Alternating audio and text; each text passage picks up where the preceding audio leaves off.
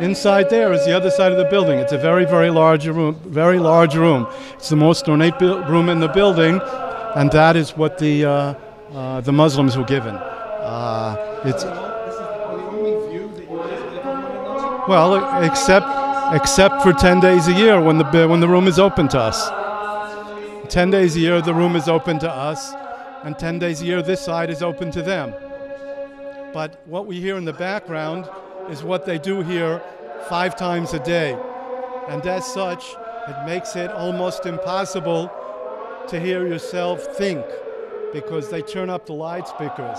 There's no reason in the world why their loudspeakers have to be pointed into here. But this is what they do because they know that it disturbs us. If we were to do this to them, then of course the whole world would get upset. But when they do it to us, it's considered to be Arab tradition. Except that what did they do before they had electricity and loudspeakers?